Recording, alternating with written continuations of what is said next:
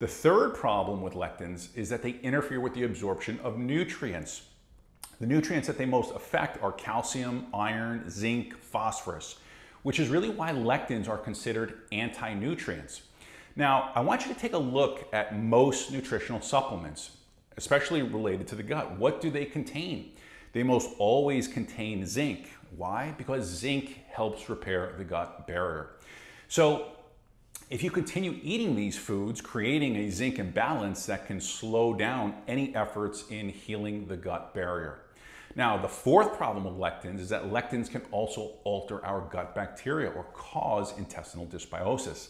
Lectins can basically strip away the mucus layer of the gut, exposing the mucus to bacteria, yeast, parasites.